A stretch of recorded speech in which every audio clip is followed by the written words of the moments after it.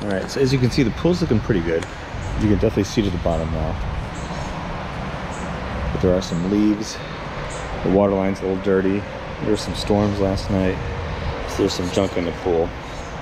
And I've made things better with some chemicals after a test. Not too much, because it's a saltwater pool used to generate chlorine.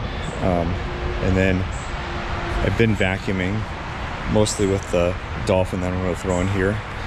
And we're going to see how it does. I've noticed it gets stuck on the ladder sometimes, which is pretty easy to take off. And we'll give it a test here of kind of like basic maintenance once you've kind of got the pool open and somewhat clean. So we've been swimming in it, so this is kind of a good test, even though it's not very hot yet and the water's still reasonably clear. So I'm gonna give you a view of the underwater here, and then I'll throw the Dolphin in and we'll check things out.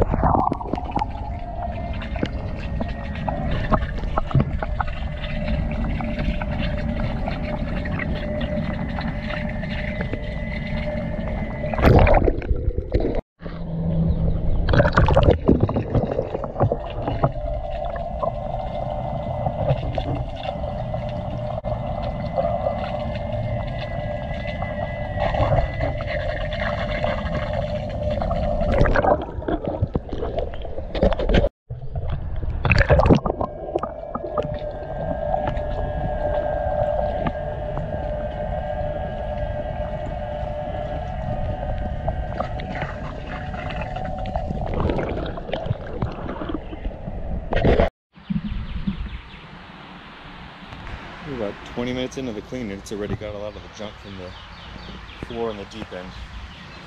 We'll see how it does with the water line and everything like that throughout the cleaning.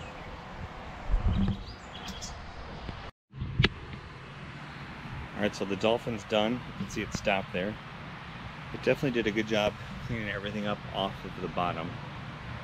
So A+ there. Everything is really clean. I wasn't watching it, so I don't know how good of a job it does on the water line. That still looks a little bit dirty to me. So I don't think that this, as advertised, it's not a false advertisement, but I don't think this vacuum does a good job with the water line. So I think the best thing to do is scrub that first. You can kind of see a little bit there. It's not much. And then let the vacuum, the filtration system, do its work underneath. So I'll show you a quick look at the underwater view after the vacuum is done.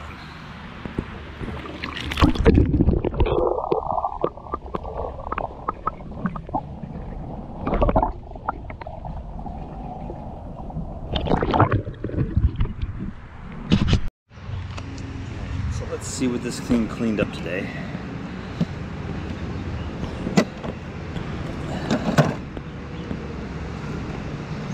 Decent amount of gunk in there. It's not too bad though. So it did a good job of cleaning up smaller particles and everything. Let's go take this over and hose it off and see what we got. Here's the inside of the filters. So it picked up a decent amount of stuff, but it was not too bad of cleaning.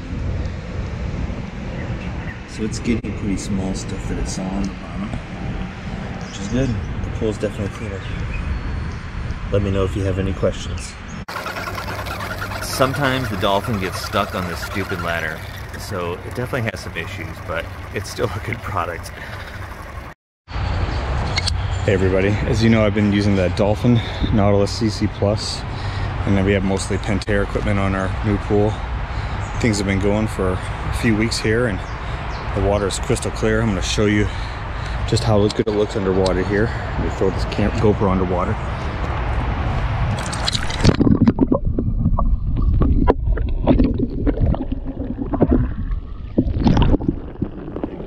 We only vacuum about twice a week. I don't use the pool one that much. I use the Dolphin mostly. Haven't put any chemicals in here other than some salt and alkalization stuff in the beginning, some calcium, and we've left it alone since then. So pretty low maintenance if you just clean the debris, clean your skimmer, and do a little vacuuming with your robot.